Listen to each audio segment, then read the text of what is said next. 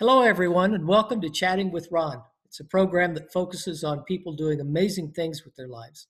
Some are authors, some are business or government leaders, and some are leading nonprofits, but all are in their own way making the planet a better place. You can listen to Chatting with Ron in several ways. We're broadcast on WVLP FM radio, which is located in Valparaiso, Indiana, on Monday mornings from 8 to 9 a.m. and Friday afternoons from 1 to 2 p.m. If you're in Valparaiso, it's 103.1 on your FM dial, or a better way is to stream it at their website, wvlp.org. By going to their website, you can also see what they're doing in the Valparaiso community, and you can be part of that. You can also underwrite this program by emailing the station manager, who's a really nice guy, named Greg Kovich at info@wvlp.org. You can also find this program in Apple Podcast, uh, Spotify, and there's half a dozen other places to find it. Wherever you're used to listening to podcasts, you'll find Chatting with Ron. You can also enjoy the video on YouTube, same name for the channel Chatting with Ron. If you enjoy the podcast or the video, please consider subscribing to it. It's currently underwritten by me, Ron Bush Consulting Incorporated. And please check out my website, ronbushconsulting.com. Well, we have a great guest today. His name is Jim Canterucci. He's the founder of Transition Management Advisors and is CEO of the software company Constituent Hub. Jim works closely with executive teams to help implement the strategies developed in the boardroom. He's the author of Change Project Management, The Next Step, The Skill Sets of a Change Leader, 7 Essentials for Emerging Leaders, and is also the author of Personal Brilliance. He writes to leaders every Saturday morning, so we're going to talk about that. Jim's work has been featured in the New York Times, The Economist, and Entrepreneur Magazine. Personal Brilliance, an Amazon bestseller, has been published in many languages throughout the world. So let's welcome Jim Canterucci to explore how he's leaving a footprint with business and their leaders. Welcome, Jim. Hi, Ron. It's great to be with you. Looking forward to it. Oh, that makes 2 of us. So I'll get right into it. I know you've acquired a specialty very early in your career. So let's start with that. Yeah, Ron, my first job, 19-year-old punk, working full-time, but also going to school full-time at Ohio State. I have a degree in finance, although I never have properly used it. But that was my first job. And honestly, I didn't know any better. That company, while I was there, did 38 acquisitions. And so they were rapidly growing and expanding. And my job was to go out into the field for the new acquisition and bring them into the fold and help them integrate with what we were doing. I naively really thought everybody's job was like that. I didn't realize that I was leading large organizational change and helping with that. And then my second job was advising very large banks implementing a huge computer system. Again, very naive. I thought everyone's job was like this. I was so busy doing it, I didn't realize that it was a thing. I didn't know there were academics about leading change and project management and all of that stuff. I was too busy doing it, right? So once I figured that out and I realized that it was a specialty and there was some art and science behind it, I decided to start my own firm. And that was way back in 1995. And the idea is to teach the process from a very practical perspective based on that experience in doing it in the real life of those companies that I was working with, and then sharing with my clients. So that's really where that all came from. But I didn't know that it was a thing, you know. So. Well, change leadership is the focus, but you wrote a book about innovation. So where did we go with that? Yeah, well, Ron, I was always the guy that they kicked out front to tell everybody what was going on with these big changes. And again, naive, I didn't know that I was supposed to be afraid of that. I didn't know I was supposed to be scared of speaking to large groups. And so, that I knew that speaking was going to be a part of what I did with Transition Management Advisors with my firm. And so that always was part of the mix. When working from a change leadership standpoint, I really focus on leaders. And so the audience, by definition, is relatively small, right? And there are fewer of them. And so in order to expand that audience, I thought, well, I really want to start speaking about maybe something a little more broad, bigger. And so I gravitated towards innovation, which to me is another side of the coin. They're very, very much related. If you look upstream from change, it's the innovation and the strategy that generates that change. And so I just went a little bit farther up the chain and wanted to talk about innovation. And so rather than talk about innovation from a corporate standpoint, strangely, because that's where I worked a lot, right? I thought, what happens with my clients? What happens in those situations that I'm living in every day? And what I observed was that there were extraordinary things being done by a small number of people, and that a large group of people were just going through the motions, just punching the time clock, if you will. And I really wanted to get to the bottom of that. And so my take on the innovation equation, trying to come up with a unique perspective, was to look at how do we work as individuals to be more innovative, to create a habit of innovation. And that's where the work Personal Brilliance came into play, and pulling that together. So again, very much related. But I wrote the book, and I actually created the speech first and then wrote the book afterwards, really to generate a bigger audience. And of course, with the book, I found myself keynoting big conferences whose theme was innovation. It made some sense.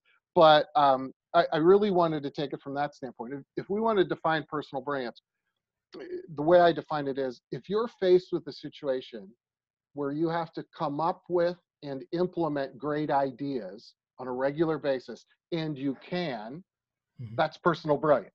And so it really comes from four catalysts, I believe, and they're awareness, curiosity, focus, and initiative.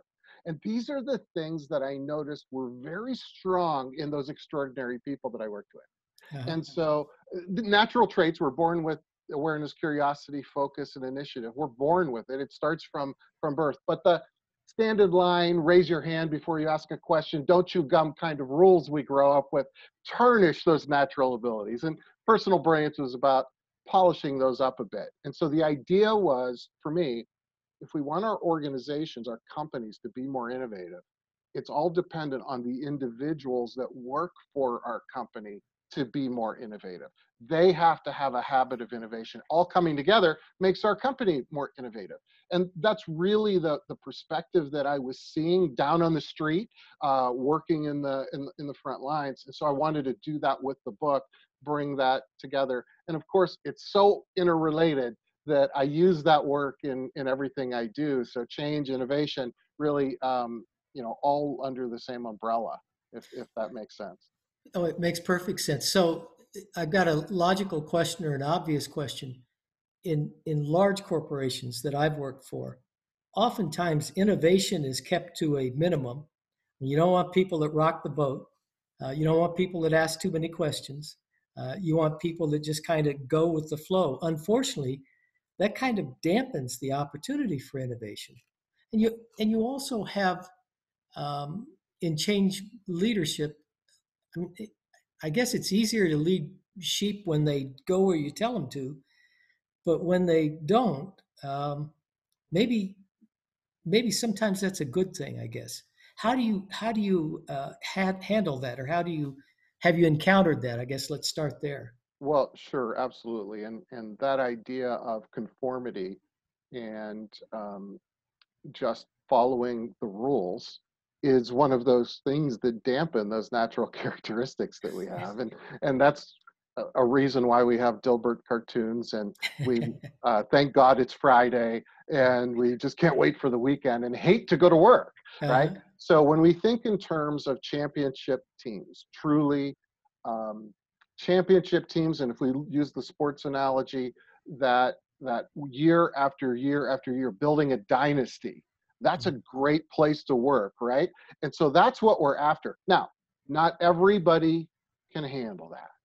Now, we need average, I guess. I just don't want to work with those folks, right? If we're searching for that dynasty championship team, then we need every member of the team to be innovative. Now, one caveat, we're not necessarily always talking about inventing the light bulb. It could be a small tweak to our billing process, or just a little change to the formula in our product. That kind of innovation is what I'm talking about. And so if we have everybody working on that, then then an individual employee won't let something pass without improving it, without making it better, without Yeah. creating a scenario where the strategy is moved forward like the senior executives hope it will. Uh-huh. Now, we still need to conform, we need to follow the rules, we need to not break any laws and all of that. But if everybody has that habit of innovation, that personal brilliance, and they come together and we harness that properly, now we can do great, extraordinary things. And that's really the idea behind it. So, I guess we need the mundane jobs, and we need we need people to do the government work, if you will, with the quotes around it, right? But even then, there's a mailman that's doing some innovative things, right? There's a janitor that's doing some innovative things. It's up to all of us. Everybody has a stake in this. And that's the perspective that I take with innovation. Now, we tend to say, well, we have the operation going in our company and we want to carve out innovation and put it in a separate building and have an innovation building, room, campus, whatever. And all the ideas will, I'm not sure about that. Now, we may need to do that to break through the situation that you described, but wouldn't it be better if all 10,000 employees were innovative rather Yeah. than just the 50 that you put on off campus in a different building? It's a mindset, it's a way of thinking about it. Could be a little scary from a leadership perspective, but we're talking about leading and moving forward, not necessarily getting through the day. That's not our goal, right? It's I doing can some see that. special My things. uh, my two favorite bosses in all my working career for other people were both large corporations, and they were very innovative, fostered it, encouraged it, um, and just were great bosses. And I could see the difference between them and everyone else. You mentioned even the mailman can be innovative. That reminds me of that Mark Sanborn book, something about Fred. I forget the Yeah, title. Mark's a friend of mine, sure. Oh, yeah, that's a great book, and it's about. I mean, it stems from his mailman being service oriented. Right. It's just a great book, as are yours. So let's go back to yours. What types of companies do you deal with? Well, Ron, I predominantly work with large companies. The characteristics, for example, for our change leadership software are companies with 1,000 employees and above. That happens to be where I work, or I have worked in the past, and in the companies, I work with the areas of the organization where change happens. So many times, often in IT, in the strategy area, those types of areas. But by design, though, we're a small business, and so I like that dichotomy, that difference between the two, so that I can work on those big, huge problems, but then translate them to the everyday and the small. And I guess, like I did with innovation, bring it down to the individual. Mhm. So I tend to not have the opportunity to work with smaller companies, but especially given the tech startup, which we'll talk about, I guess, in a little bit. I've gotten involved with high tech startup, high growth kind of companies who may have one or two employees, the founder and somebody else. And so I've been exposed to that as well. And I think the key connecting point through all of that is growth and growing. Mhm. And if you're growing, I want to work with you. And I want to spend some time with you. So that's the idea behind my approach, at least as far as that goes. That's great. You mentioned keynoting a couple of times. What type of audiences do you speak in front of? Well, think in terms of leadership, for example, inside a corporation, the top 700 managers will get together for their annual planning thing.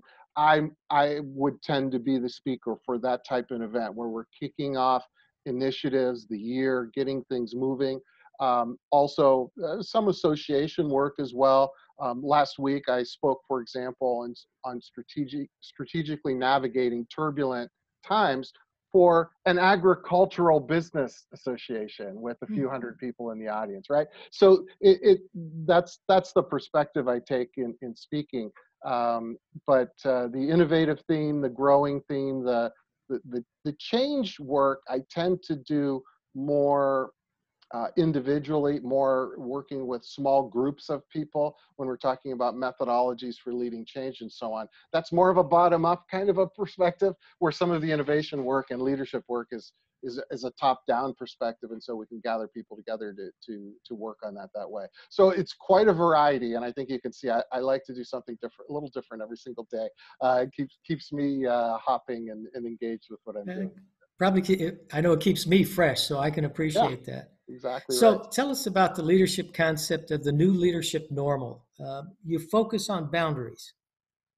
Right, right. Well, with change leadership, with innovation, it's all leadership. Really, when you think about it, when it comes down to, and we tend to hear, we know if we have a company of any size or scope, we're going to start building departments. There's the marketing department, there's the technical department, there's the sales department, there's the manufacturing department, and they tend to build silos, right? They become self-sufficient in department by department and category by category. We tend to hear advice that says, let's break down those silos. I'm not sure that that's the right answer. We need Mm, those silos. They're organized the way they're organized for a reason. Now, would we love it if the VP of sales and the VP of marketing weren't trying to kill each other every day, right? Okay. We want them to get along better. And so one of the things from a leadership standpoint, and I call it the new leadership normal, because I think you mentioned you had a couple leaders that were great, but it wasn't all of them. yeah, Great leadership isn't normal. right. And so a big basis of the boundaries is, I believe that we have to find a way as leaders to be able to successfully cross those boundaries and cross back. So the silos stay, the boundaries stay, but we need to be able to navigate and move amongst them, so that when we hear a good idea from the marketing group, the sales group can support it, even if it means giving some resources up to marketing, because we know we're all working for the same thing. So that's keeping the silos and the benefits of those groupings, but being able to traverse and go back and forth and be working for the holistic benefit of the overall. It sounds simple, but it's such a huge challenge. And Yeah. so when we work with leadership teams, we're working on that predominantly. And it's amazing how many problems get solved, how many symptom type things start to go away or fall away when we can learn to traverse those different boundaries. And so that, to me, is the new leadership normal. If we could make great leadership the norm, and the expectation, that's really what it's all about. And that's the perspective that we take. The art and discipline of leadership, and making it a study and a capability, a competency throughout organizations. And as we know, it's not everywhere, and we need to make it everywhere. That's that's the idealistic hope of that work. Well, that sounds pretty revolutionary. And speaking of revolutionary, your latest venture, Constituent Hub, is, I think, an attempt at creating a bit of a revolution. You use the phrase changing the way we lead change. Let's talk about that. Yeah, our software Constituent Hub was born as a frustration of mine, a bit of stamping my foot and saying, "Darn it, let's fix this thing." Uh, Years ago, we wrote I call it my baby. It's a 9.8 pound methodology for leading change.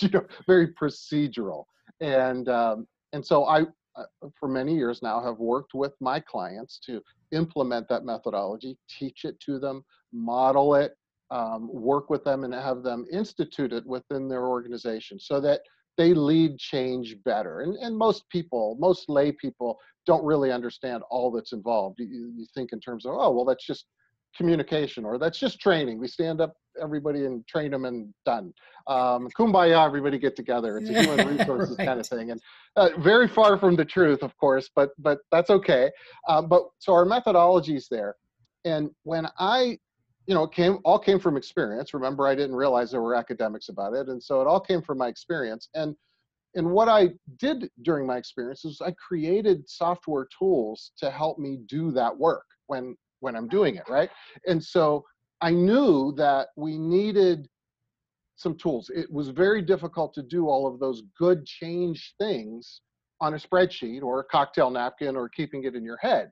And so some of these relational databases were important to me. But when I wrote the big book and I'm sharing that with my clients, there really wasn't a way to provide that software at that time, right?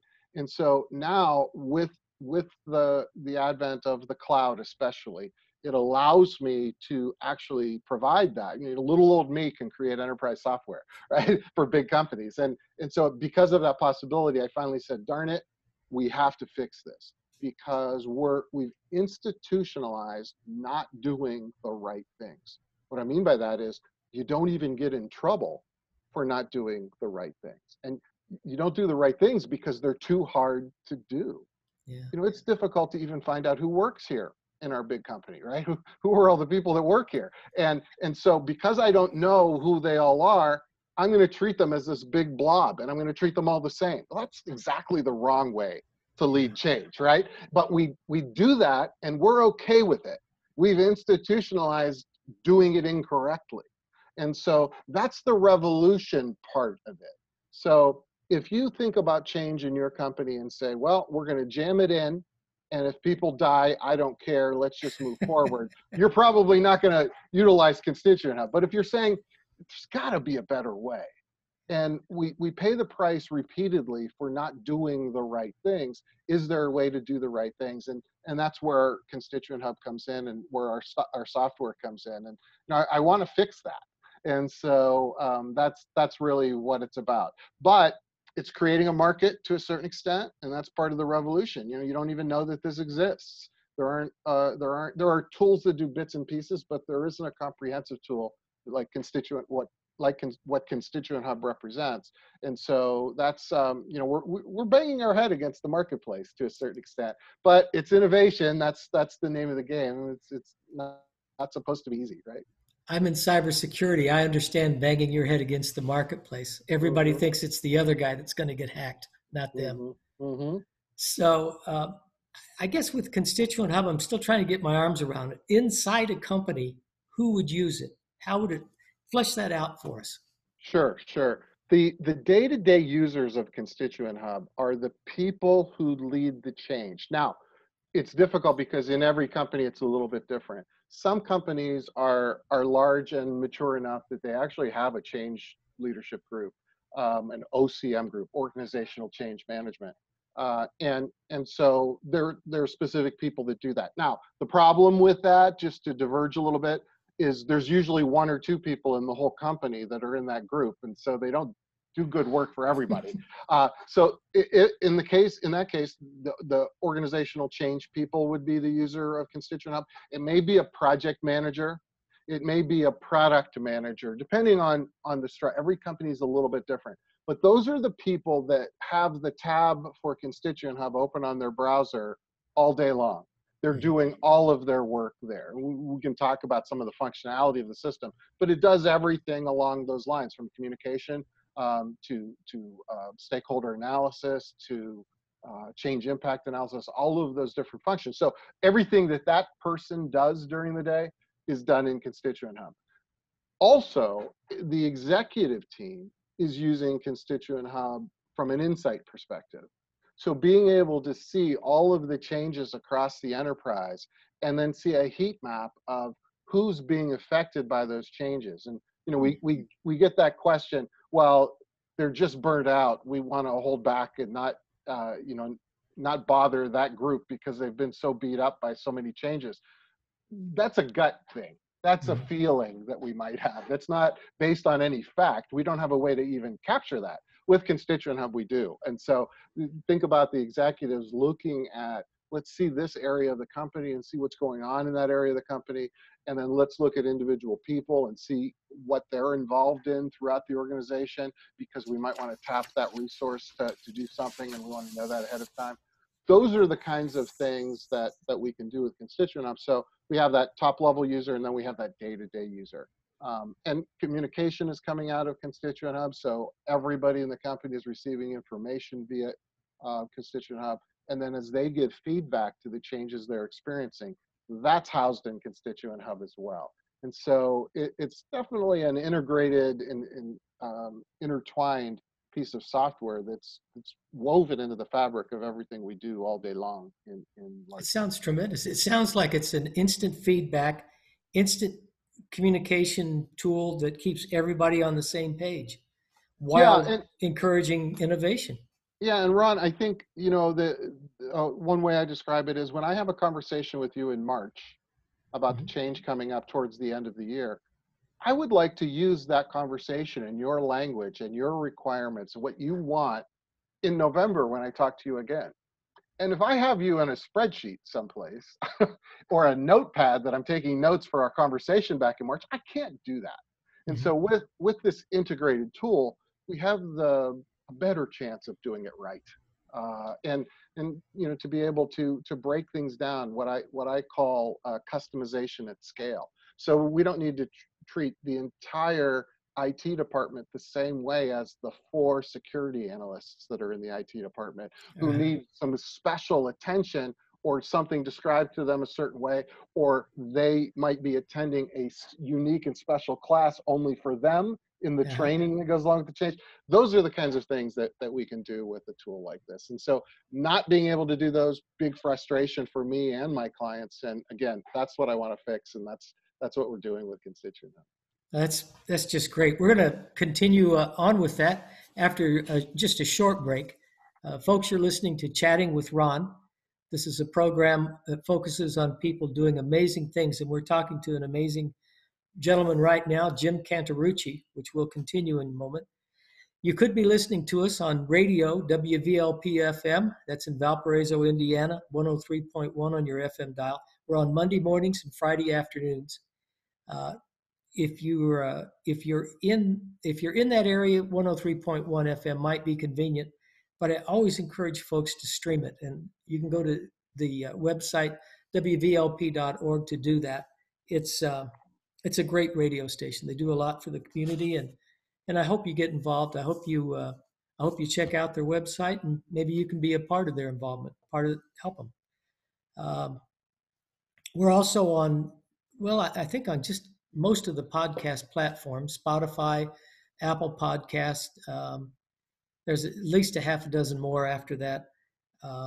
Check us out there and check out the video on YouTube. All of it's under Chatting with Ron.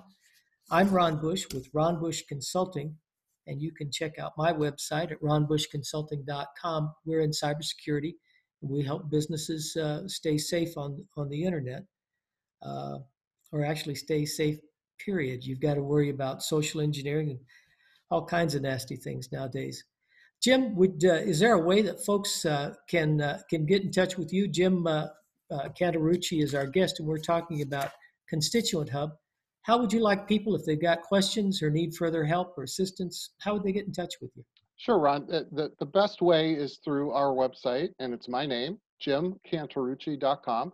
That's Jim, CANTERUCCI.com. And if you're interested in Constituent Hub, it's got its own website, constituenthub.com. So there's 2 different avenues and all kinds of contact buttons that you can reach me from those websites. So that's the best way. Great. So let's get back to business here. Every tool, great tool or product, must solve a business problem. So what does Constituent Hub solve? Great question. We see research, Ron, that up to 70% of change initiatives fail. Wow. Yeah. Really, if that's true, there is no hope. I mean, why do we even wake up to do what we do? 70%. Of course, it depends on how you measure it, but I think the numbers. If I can interrupt for just a second, when you were talking about mergers and acquisitions earlier, the ones you hear about are the ones that just really go south, and sometimes they go south really fast. When you're talking about that much change, I mean, yeah, it's going to be hard for people to adapt. So 70% though, I didn't realize it was that high. Yeah, and it seems high to me as well. That it depends on how you measure that success or failure. Did we meet every single characteristic versus we shuttered the change initiative and said forget it, and we lost $10 million. We just threw that away Mhm. and wrote it off. I don't know what the measurement of failure is. I think it varies all over the place with these statistics by the big consulting firms, right? But if I just based on my experience, I think the number's probably closer to a failure rate of about 45%.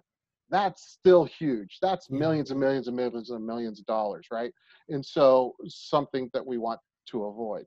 Now, remember, we think, I don't know why, but I don't know what the psychology behind this, but given that kind of an impact, we still think that leading changes, oh, well, it's just the way it is, Mhm. right? Almost like there's no chance of us getting better.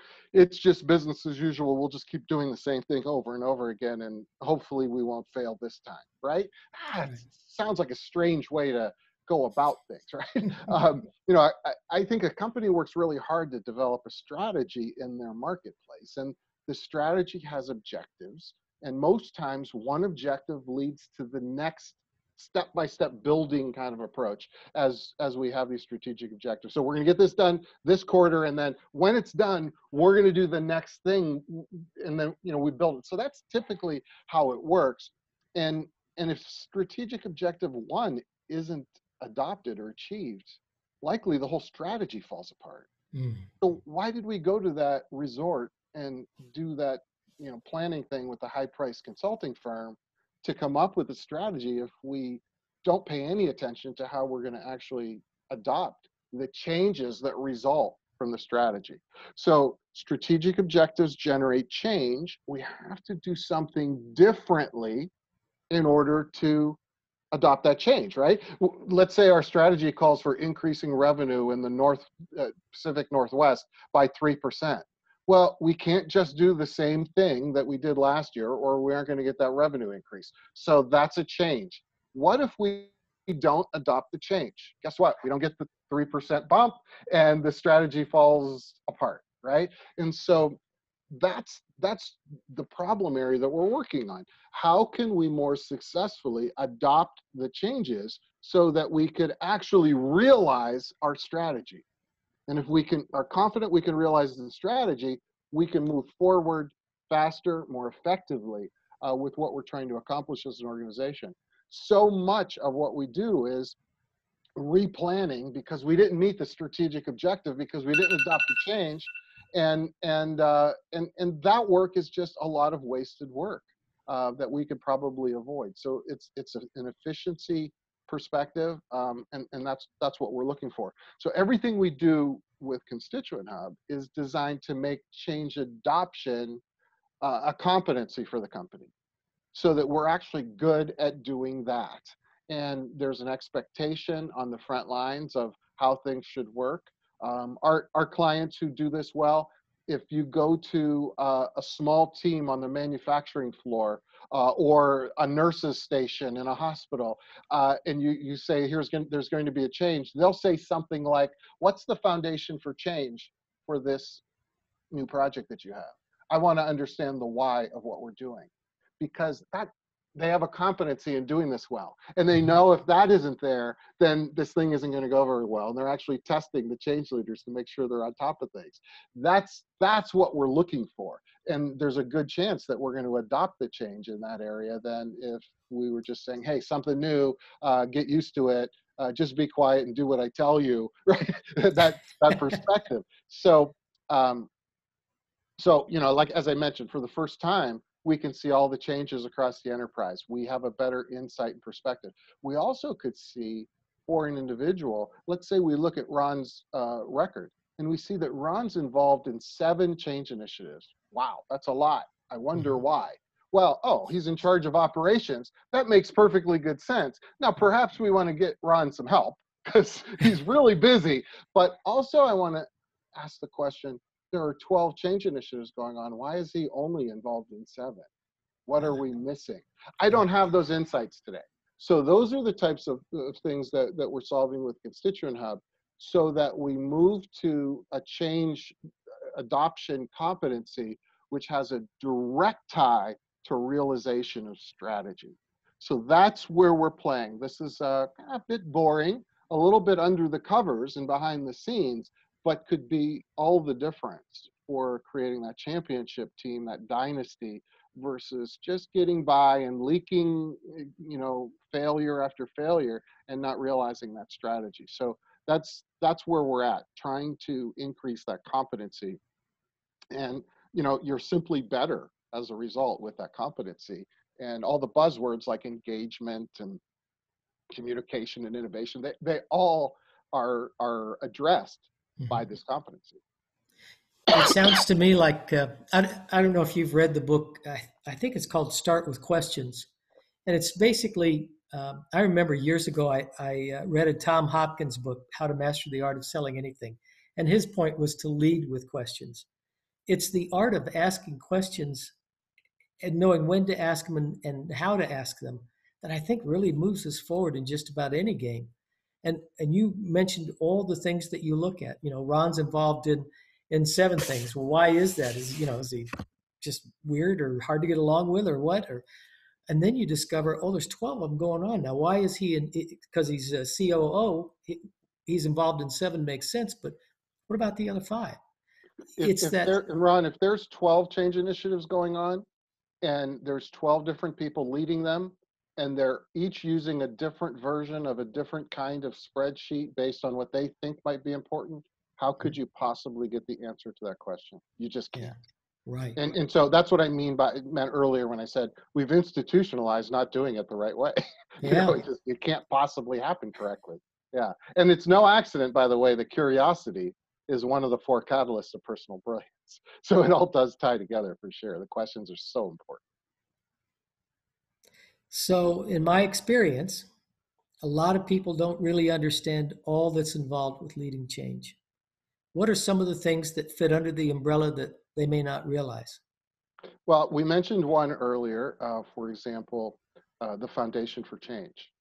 The foundation for change is, and I'll describe it this way, it's an ugly 1-page document, but it defines the why of the change. And so it talks about why we're doing it, the tie to strategy of the organization, so important, the metrics that we're going to use to measure success or failure with this change, and what change we're going to have. So let's say your team was responsible for X percent of expense control.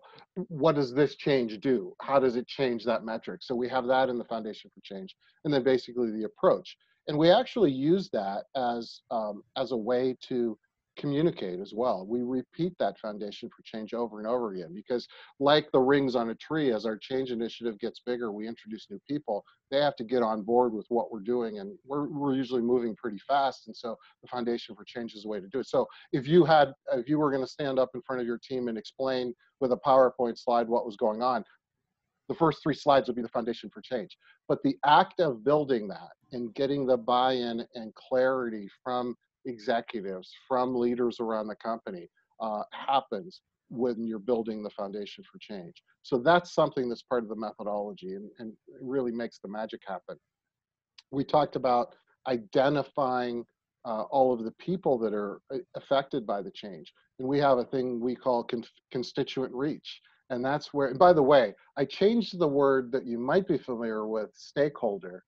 I changed the word to constituent. And it implies, that change in word just implies that we actually care about the people. And we're going to take care of them. We worry about them. The reason we're doing this is so the constituent can actually do their work more successfully because of the change that we're implementing. And it's a whole different perspective. So if I'm thinking about the constituent, then I can look at all of the people that are affected, and I can say, these people are affected by this change, these people are, I bring them in, and then I begin to care for them. I analyze what their perspectives are. I break them into manageable groups so that I could work with them. And I know that the billing group has to pay attention to something a little bit different than the manufacturing group or the marketing team. And I'm going to then treat them differently. And so that constituent reach is part of an analysis, is part of the methodology. And then we do something called change impact analysis. That's looking at the most granular way we can, all of the changes that are involved. We list them out. But one change item, let's say we're implementing, for example, a new customer relationship management system, a new CRM across the board. One change would be we have to record in the CRM when we have a contact with a customer, right? Something we might not have done before. So therefore, it's a change. It belongs on the list. Now that change for the customer service rep, same change for the marketing department person, same change for the salesperson. Each of those three different groups of people or types of people will react differently. Some may love this change, some may hate it. And our reaction to that, how we're going to address and support those constituents properly, happens in change impact analysis. And it may, for all of the changes for implementing that one small little computer system in our company, may involve 600 or 700 tasks around leading change. In our system, they go on a Kanban board and we keep track of them, assign those resources, and we know the work that we need to do. So change impact analysis actually tells us what's happening. That's what fuels all the behind the scenes magical artwork that's happening that nobody realizes happening. That's where it's coming from. And it might involve communication, special training, getting people involved in testing, communication across different boundaries, putting people together. Those are the types of tricks then, the art of change leadership that happens because we know what to do based on the changes. And then one thing that we often forget is something we call change readiness. And that is, we typically say, are you trained? So Ron, did you go to your training class? Did you learn how to type in this computer system? And so therefore you're ready to go. Okay, it's the night before. Are we ready? Sure, go. Right. And I'm not too concerned that you went to your training class and stayed awake during it. What I want to know is, can you do your job in the changed environment? Right. And so we want to test for change readiness, and so therefore I need to know who you are. I need to know what your job is and what your key contribution to the company is, because I want to make sure that we test that you can still contribute in that way. So to give you an example, a horror story, one company we know implemented SAP, the ERP system, right? And when they went forward with it on that Monday morning, everything was great. But then they discovered that they could not bill their customers. And that went on for like 3 months. This is a $2.5 billion company. So think about the impact of that. Yeah. Because they said, you know what? Everybody's ready to go. They're all happy, and they went to training. Everybody knows what's happening. We tested the system. It'll be great. Sure. But then they didn't test for change readiness. They didn't, and what happens when we find out we couldn't do the billing? Well, we might still go live that same day, but we now know where we need to work, where we need help, where we need support, et cetera. So change readiness is a big piece. And again, if all the other components of the methodology didn't happen, you can't do it. Yeah. And so those are some of the intricacies of change leadership that a lot of people don't realize are even there. They might see it only at the end or be affected by a change coming at them, and they wonder who the nuts are at headquarters that are managing this thing, and that's a result of not implementing all of those parts of the methodology. And those are the things that we can get everybody apples to apples with Constituent Hub, because they're all working from the same playbook and doing all of those little tiny things that could be huge amounts of work and make a big impact throughout the organization. Excellent. So when we come back, I want to talk about your morning email, and I want to talk about any great change leaders that you've known, or that you know from history. They don't have to be contemporary, but if there are some, we'd love to hear about those. And then I want to get into into your morning email. That seems interesting to me. I may sign up for it. But Perfect. first off, you're listening to Chatting with Ron. That's a program focuses on people doing amazing things with their lives. And again, we've got a great guest today that exemplifies that, Jim Canterucci. Um, Chatting with Ron's on Valparaiso FM, 103.1 FM, or WVLP.org. I hope that you check them out on their website. I hope you check out Chatting with Ron either on podcast channels or platforms, rather, like Spotify or Apple Podcast. We're on quite a few of them. Google Podcast. There's again, there's about half a dozen more of those.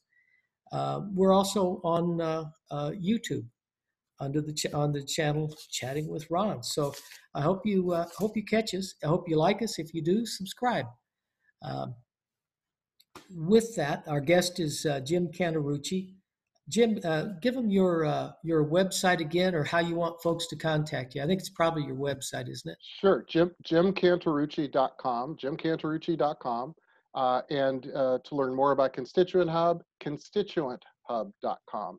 In both cases, Ron, those websites have a ton of content, so you have the ability to traipse through and pick up as much as you'd like. So JimCanterucci.com, constituenthub.com. Constituenthub.com has a video that goes into things, and of course, videos can explain things graphically. We live in that kind of a world, so I think that's an excellent tool for people to understand more about what you're doing. I think you may have, I don't know if you have a video on your, I forget, you have a video on your, Yeah, there's video everywhere. yeah, that's a nicely done website. Very nice. Thank you. So at the very front of it, or top of it, it talks about an email that you can get on Saturday mornings. So what is this all about? What is your Saturday morning mail? Sure, Ron. I write every day. It's an exercise for me, but I do work with leaders every single week. And what I do is I write about lessons learned with those leaders and try to bring my readers into those situations in order to expand their experience and knowledge. So it's as if you're sitting with me as I'm sitting with a CEO, talking about the kinds of things that we deal with: innovation, change, and the new leadership normal. So we chose Saturday mornings to send the message via email. Now it's an email.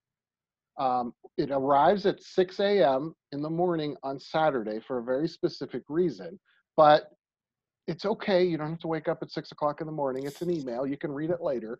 But what I found was, as leaders, we tend to be taking care of everybody else, right? And we're busy all week long taking care of everybody else. And we tend to wake up early on Saturday morning and get our work done on Saturday morning. And the idea is that I just want to kick you off first thing in the morning on Saturday morning before you do that work with some good leadership information. The email's short. It's 300 to 600 words. And there's a to-do for next week on that particular topic. So if you look at it, it's a coaching guide throughout the whole year, bringing the new leadership normal and the concepts of creating that championship team and that dynasty that you and I have been talking about for the last hour on a weekly basis. And I don't ever sell anything.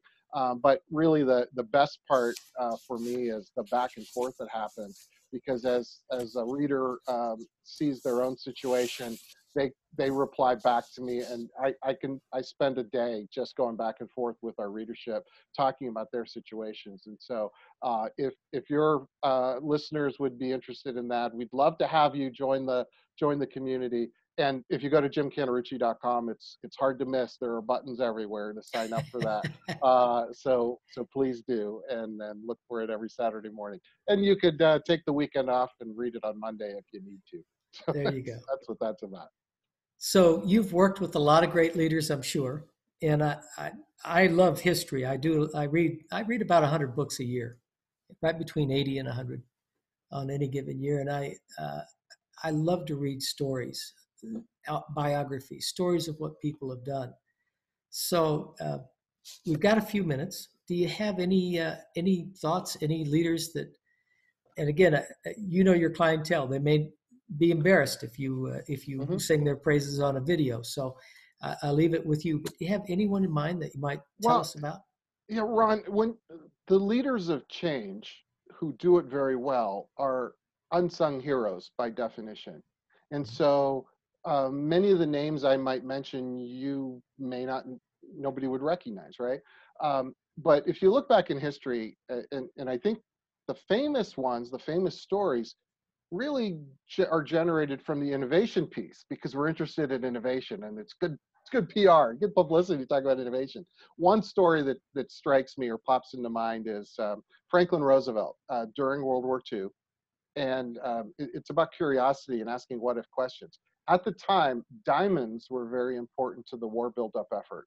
Industrial diamonds, being able to cut steel and so on to build all of the war machinery. Well, the De Beers organization controlled the diamond market, just like they do today. And for some reason during World War II, the Germans got all of the diamonds and the Allies didn't have access to them. It's just part of the war effort. And so Franklin Roosevelt asked the what if question. What if we could make diamonds in a factory? What if we could do the same things that the earth does, the compression under the earth, and make diamonds in a factory? He asked that what if question, and about 5 miles away from me right now in Columbus, Ohio, is that first factory. It's still in place, still in play today, making industrial diamonds. And so that what if question could change the world, right? But we're doing that in companies. There are leaders in companies every single day, and frontline people in companies every day asking those kinds of questions. And then, of course, implementing the change.